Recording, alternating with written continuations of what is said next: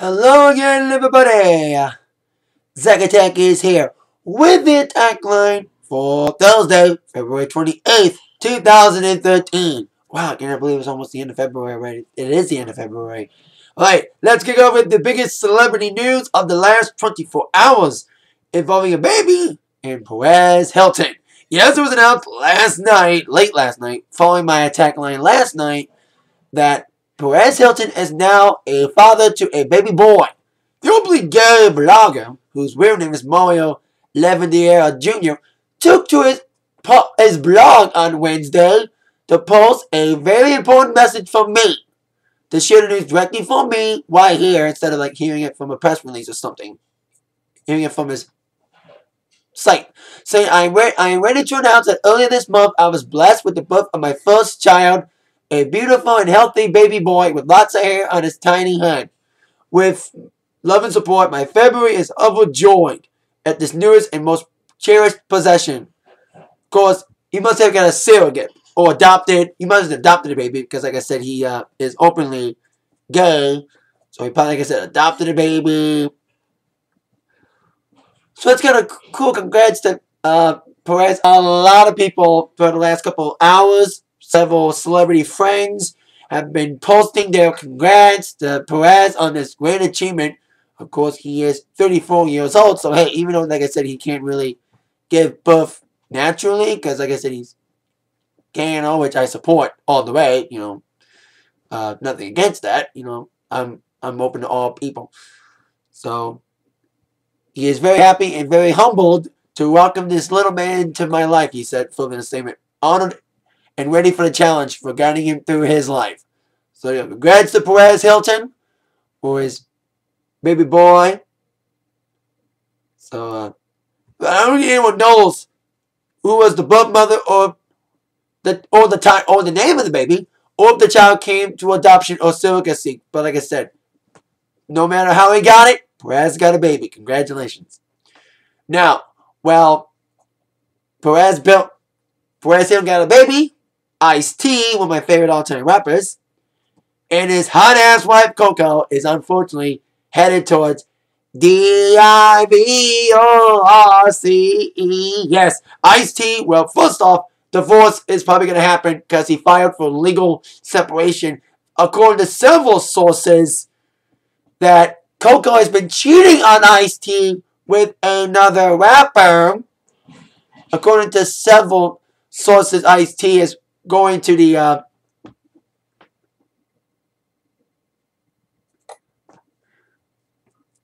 going to the court. So we'll see what happens there with this situation. That's kind of. But now I'm hearing that the rumors, they're just rumors. E.com is now saying that the rumors of their pending separation and divorce is untrue.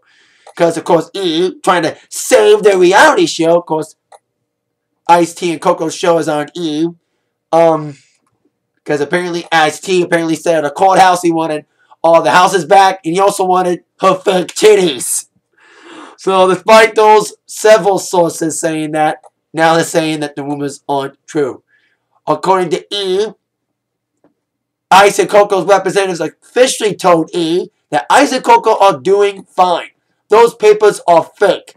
They are not addressing rumors of the photos, her posing with that rapper, and are moving forward happily. That the rumors of the divorce speculated after photos of Coco with rapper, like I said, another rapper, Apple 9, surfaced. And she immediately apologized to her hubby. So they're going to despite many split rumors, it's now official. Ice-T and Coco are not divorcing or separating. That's kind of cool. It would be sad because Coco's hot. So anyway, and like I said, Ice-T is one of my favorite all-time rappers. So there you go. Ice-T is not separating from his wife, despite rumors. Now on with some late night news. Now next week's gonna be a huge week for late night. Now I don't watch late night television that often. I only watch it when there's certain people on shows. Although I didn't watch The Miz on Conan. I did watch Duck Dynasty on Kimmel Tuesday, and I'll address Duck Dynasty, my thoughts on the season premiere of Duck Dynasty and its huge ratings in just a few minutes. But first, This next week can be huge for late night with Justin Timberlake hosting Jimmy Fallon all week. Or at least appearing on Fallon all week. Well, this upcoming Monday, to kick off of that, on Letterman, he's going to have one of my favorite groups. I got a lot of favorite groups, but on Letterman Monday, one of my favorite all-time groups is going to be on Letterman. And I saw them in 2009 in Toronto, Canada. They were awesome. Of course, I'm referring to Music for the Masses. You know where that album is from. You know you're all a big fan of Depeche Mode as I am. Yes, Depeche Mode, Andy, Fletcher, Martin Gore, and Dave Gahan are on the promotional blitz for the upcoming new album, Delta Machine, which will be coming out a week after JT's album, 2020 Experience, on March 26th. JT comes out March 19th. So DM will be on David Letterman. I'm guessing they're performing the new single, Heaven, which I'm not the biggest fan of if you saw my review of the song on my Atakline. I think I did a review for it. If I didn't, here it is now. But, well, that's happening. Not only will they perform on Letterman The Show, they also take place on the Live on Letterman concert webcast series, kicking off the 2013 series of that webcast. That Live on Letterman will be on Monday at 8. Monday, March 11th, that means a week from this Monday. Not March 3rd, but next, not March 4th, but next Monday, the Monday after March 4th, March 11th. They'll be on Letterman, and it'll be on the webcast on CBS.com and Vivo, and also be broadcast on CBS Radio, and it'll also be simulcasted on the Jumbotron of CBS Studios in New York in Times Square. That means you can watch it from Times Square. So that's kind of cool that not only they'll be on the show, but doing the live on Letterman webcast. So many people have done that. Mumford & Sons, Taylor Swift, Bon Jovi, among many others. Have been on the Adele, Killer. So many people have been on the Live on Letterman series.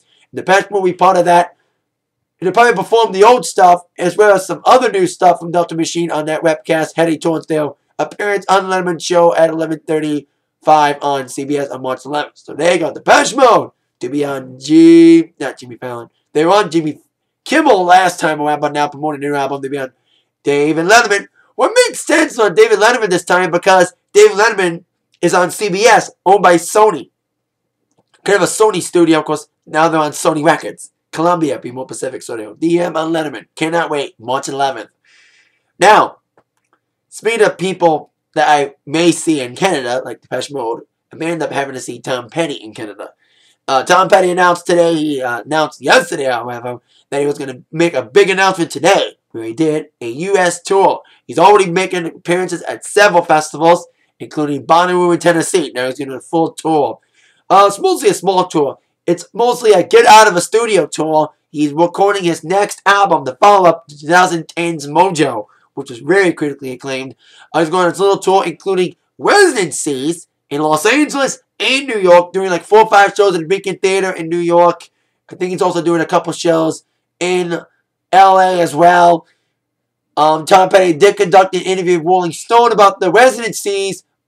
Along that, several dates in Indianapolis and London, Ontario, Canada, which I may end up seeing him there. But he's very excited about this opportunity.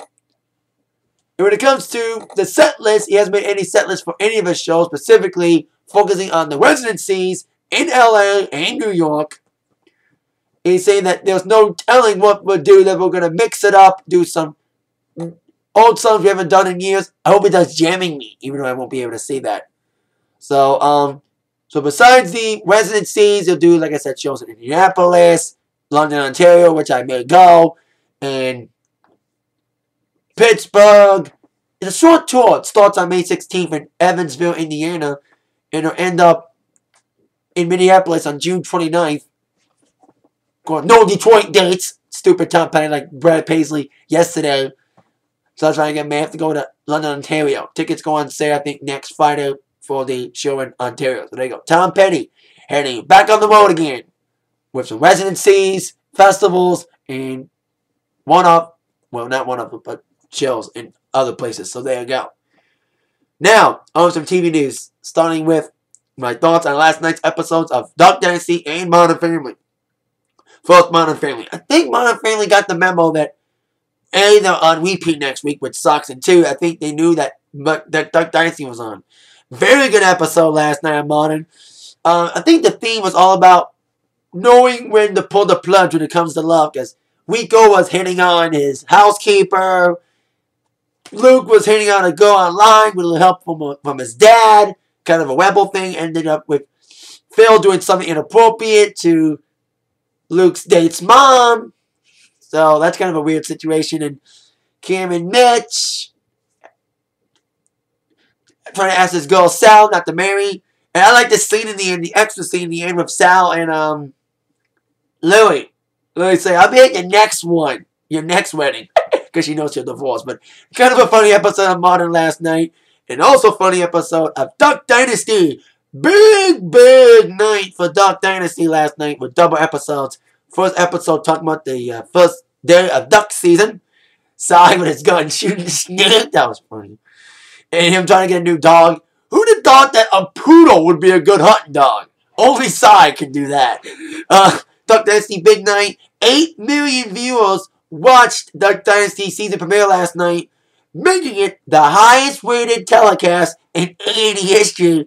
It became the overall winning show on cable, but it did not beat CSI in overall ratings, counting cable and network TV. So, even though it's the number one show on reality TV, it still can't beat the biggest scripted drama show, and that is the CSI. So there you go. Big night for Duck. Big ratings. That's good to hear, man. I started watching it during its second season. Like I said, they were on Jimmy Kimmel on Tuesday night. And so happy for the show being as huge as it is. Like I said on yesterday's Atakline, I don't care what anyone says about this show, but stereotyping, that's Honey Boo Boo. But anyway, but it's a fun show. Hell of a show. Glad it did well last night. There was two good episodes. The second episode I mentioned was about really trying to lose weight for his class reunion. So that was kind of funny. So there you go. Duck Dynasty's back in a big way with big ratings night. So there you go. Now with some wrestling news. And before we talk about TNA tonight being the second to last Impact in the Impact Zone, thank God, before they head out on the road, starting on March 14th in Chicago, I read on WWE.com that I cannot believe this is true. If this is true, I'll be like astonished that he was able to pull an epic performance. I think I'm talking about Punk every day this week on the Atakline. Yesterday I talked about the possibilities of him and Taker still on, and yesterday about Vince possibly mad at Punk about the power driver. But I think Vince should let Punk slide, because he probably thinks now that he found out that Punk was ill, he was like, wow, I cannot believe Punk was able to do that kind of performance ill. I read on several wrestling sites, specifically WrestleZone.com, that Punk was fighting an illness over the weekend and heading towards Raw. Yes, he did wrestle Cena with an undisclosed illness. I don't know if it was a cold or not, but whatever illness he was on, I hate to say this, keep it up, because if he's sick, he pulls out hell of a matches like he did with Cena on Monday. Like I said, it was already touted instant classic and a contender already for match of the year. It was awesome Monday. And I cannot believe to find out that he was sick doing that. Wow, that gives him more guts than ever granted. You know, I think everyone should lay out Punk now. I think everyone that finds out Punk was ill, everyone should be like, wow, Punk does have balls. So there you go. Punk fought off illness to wrestle Cena on Monday in an epic matchup. Now on with TNA Impact Wrestling preview for tonight out of the UK. So let's compare tonight. You can compare the last 3 weeks of Impact in London, and then you see the crowd tonight in the Impact Zone, you'd be saying the same thing I'm going to say. Wow, London's crowd's way better than the Impact Zone. And I'll be thinking the same thing about the Impact finally leaving the Impact Zone in 2 weeks. This is the last 2 weeks of Impact in Florida, so relish these Impacts. Top 5 questions that must be answered tonight. Question number 5. We will go down with Gut Check tonight. Yes, Gut Check is back. And I bet you they'll do like they did last time. I think Gut Check had 2 Gut Check contestants going head-to-head. And one of those 2 would get the contract. Or the chance to get a contract on the TNA roster. So there you go. We'll see what happens with Gut Check tonight. Question number 4. Will go down in Velvet Sky's first title defense against the former champ. Well, Taylor didn't exactly lose the title. She was the first eliminated in the Fatal 4-Way elimination match last week for the Knockouts title. and Velvet won it and becomes a new champion. But now Taylor gets a shot against Velvet in a rematch for the title, one-on-one this time. I hope Jesse doesn't get too involved, but I hope Velvet retains. But I'm fearing Taylor may win it again with a little help from Jesse, unless he's banned again from ringside, which is good because he interferes a lot. Question number 3. What's the storyline or real condition of Hulk Hogan? Now, we saw at the end of last week as Billy Ray and Sting were taking care of business with Aces and Eights in a 2-on-3 handicap situation when Hogan was not making it. It was supposed to be Billy Ray, Sting, and Hogan in a 6-man tag with 3 members of Aces and Eights. Ended up being Doc, Devon, and Anderson. But Hogan didn't show up. Found out that Hogan was beat up in the back by Aces and Eights. He was buried up pretty bad. Billy Ray cared more about him, Hogan, than the match. They got counted out, making Aces and Eights the winner. Actually, Billy Ray didn't get counted out. He basically left Sting high and dry. So, we'll see what Hogan's condition is tonight. Speaking of Sting, question number 2. What new matches we made for Lockdown tonight? And who will be on the Lethal Lockdown teams? Now, tonight, Team TNA and Team Aces and Eights for Lethal Lockdown will be revealed tonight. I thought Bully Ray would be in the match, but now he's taking on Hardy. I'll address that in a moment. I bet it'll be Sting, Angle, but now Angle's taking on Bischoff, Briscoe, so it'll be like Sting, Joe. I can't really think now, so we'll see who is on the teams tonight. And speaking of Lockdown, I mentioned this a little bit, but question number 1, what will go down with Jeff Hardy returning tonight to Impact? He's been out for a few weeks with a storyline knee injury to hide from the fact that he couldn't get in the country. That's stupid. Why? That you went to England, TNA England tour, and you're champion when your big draws can't make it. That's stupid. He shouldn't lose the title, man. I like Hardy, but his drug addictions, I know he's getting clean and all, but his past is catching up with him. He couldn't get in the UK for the tour.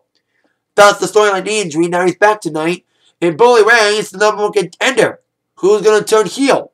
Is it going to be Bully Ray turning heel or Jeff Hardy turning? I think Jeff Hardy may turn heel.